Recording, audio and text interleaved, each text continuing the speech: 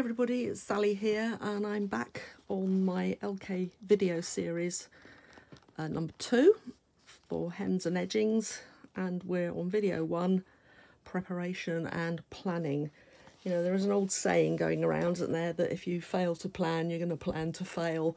And so I consider that it's important to devote a little bit of time before you get anywhere near the knitting machine to looking at your project, understanding what it is you want to knit, and making sure that you know what you're doing. Because, you know, if you look through your project beforehand, find the potential pitfalls, and then practice or learn how to deal with them, you know, it's better to do it up front, so you know, you can learn a new technique or whatever it might be, so that when you actually hit that point in the pattern, you're not faced with doing something you don't understand and, you know, having difficulties with the garment that you're making when you're, you know, in the middle of the project itself. Much better to plan ahead and make sure you know what you've got to do at each step of the process, so you're not hit by something unexpected at an awkward time. So I'm assuming, always a dangerous thing to do, but I'm assuming that, you know, you will have a project in mind, or maybe a pattern that you want to follow. Perhaps not right this minute, but you know, when it gets to it, that you've got a pattern you want to follow. And as with everyone else that's got the LK150, if it's got some sort of an edge on it, you're going to be asking yourself that question, well, how am I going to deal with that? Before you get that far, let's just deal with the question of, have you got the right yarn? Are you knitting at the right tension? Most patterns will suggest a yarn. This one I've just picked up as an example suggests any king coal double knitting yarn, and then it will tell you what the tension should be. And obviously you've got to be able to get close to that tension, if not match it exactly, to make sure that what you're going to knit is going to come out the correct size and shape at the end. I've done other videos about tension, about how to knit tension pieces for measuring with the lovely magic yellow scale. So please, if you don't know how to do it, head off to YouTube and find out, because in knitting to a repeatable, accurate tension is important. The instruction book does tell you on page 28 how to knit taking a tension gauge on every needle. So that's their backup instructions as well. But you should end up with something that looks a bit like this. Fixed number of rows, fixed number of stitches, and the scale takes care of the variables and does the equivalence calculation of stitches and rows to 10 centimetres on what you've just knitted. So that's the first thing.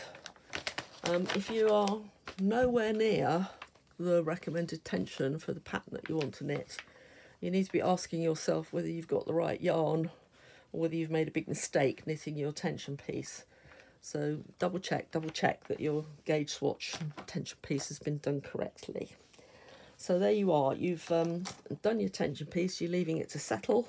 You might have had to wash and press it, but then you're looking at your pattern, and you know, like a lot of patterns for garments, it's going to have edges on it, and in a lot of cases they're going to be ribbing. This machine's got no ribber, so what are you going to do about it? Well, what factors are going to affect your choice of what edging you're going to do? Well, first question is, can you hand knit? Are you willing to hand knit? If so, you might be perfectly happy then with hand knitting the ribs and job done. If you're not happy to hand knit or can't hand knit, you might be quite happy to do a reformed rib on the machine, which is where you drop stitches and latch them back up. Looks very neat, looks very nice, a little bit time consuming, and for me it's a bit back aching, which is why I don't like to do it. But you know, if you're quite happy to do reform rib, you can do reform rib. You can possibly do mock rib, okay. Has its uses. It's not as stable as a true rib, and will lose its shape over time, but it, you know, in terms of looks, it's quite a good alternative. Or you might want to consider totally moving away from rib and doing something different, a hem, some other kind of edging, picot edge, whatever it might be. The choice is yours, you know, it's your garment, but you obviously need to think about what the garment itself is and whether changing from a rib to a different kind of edging is going to suit the item in question.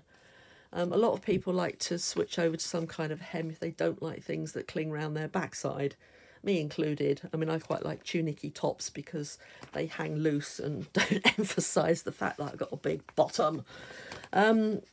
So, one other possibility you can do, if you have another knitting machine, double knit will quite often knit on the ribber on a standard gauge knitting machine, where it won't just knit on the flatbed itself. So you can always, if you've got a standard gauge with a ribber, have an experiment with it and see if you can knit your ribs on there, take off on waste yarn and rehang onto the LK150. You could likewise do that with the chunky machine, but you must bear in mind that the chunky machine has got a lot less needles than the LK150, so make sure that you've got enough needles cast on. So if you are a hand knitter, you might also be able to crochet. So you could consider doing a crochet edge if you're a crocheter.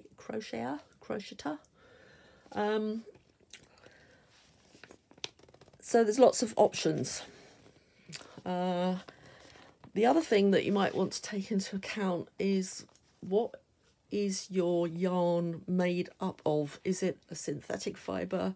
Is it a pure wool? Is it a cotton or a linen or a blend of some description?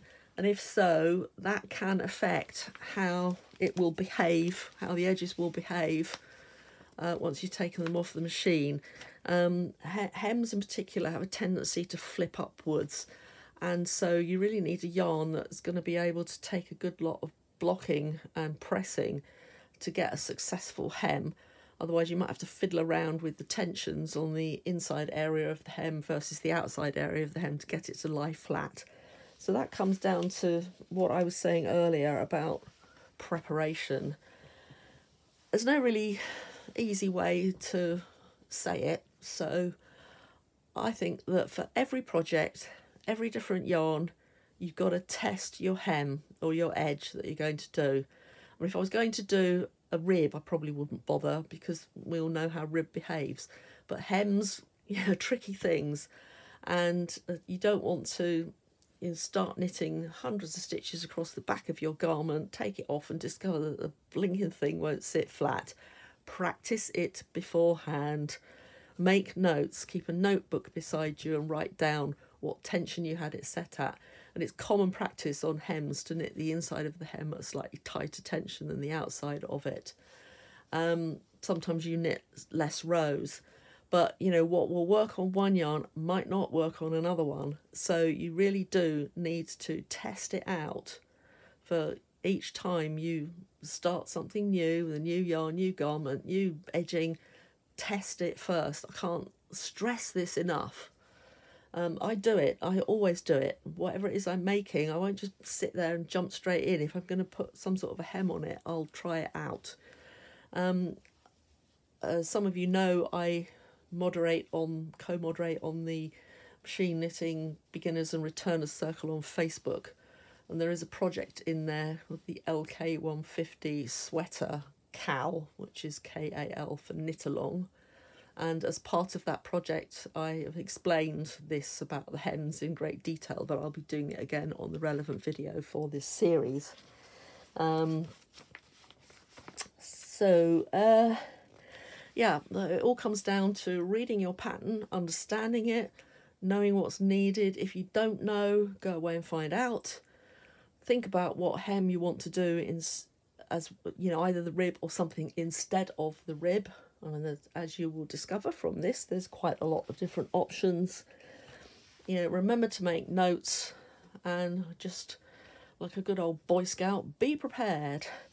So I think that's about all I'm going to say on the topic of planning and preparation. If anything else springs to mind, I'll have to cover it as I go along, but I think that's about it for this point. So the next thing we're going to be looking at is rib variations. So I'll see you on the next video.